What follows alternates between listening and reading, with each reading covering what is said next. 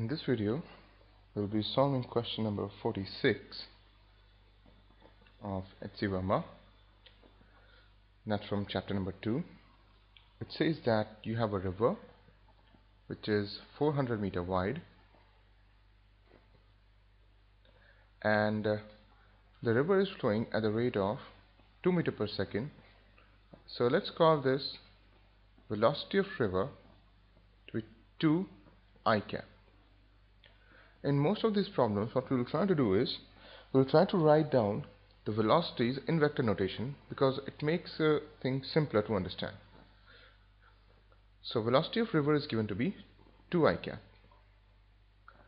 Now the velocity of swimmer with respect to river is given to be 10 meter per second. But in which direction? The question says that the 10 meter per second is always perpendicular to the direction of river.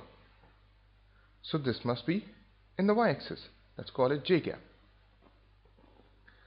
Therefore, we can find out the velocity of swimmer with respect to ground in the vector notation, and that would be given as velocity of swimmer with respect to river plus velocity of river. Everything is in the vector notation. So this just becomes 2 I cap plus 10 j cap. We're trying to find the velocity of swimmer with respect to ground because the 400 meters, it was covered with respect to ground and not with respect to river. So we need to find the velocity with respect to ground first so that we can find out the rest of the things.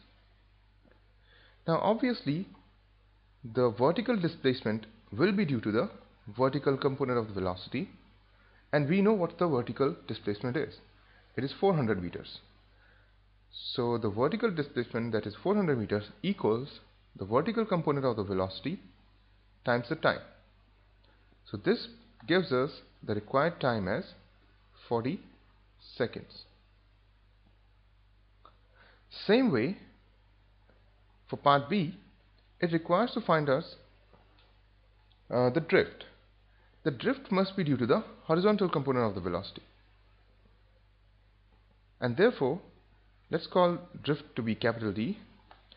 It can only be 2 times, and the time duration for which the drift occurs will be same as the time duration required to cross the river, because you can't have a drift after the swimmer has crossed the river. So we plug in the value of t here, we get 2 times 40, which is 80 meters. I hope you understand this problem. So thanks for watching.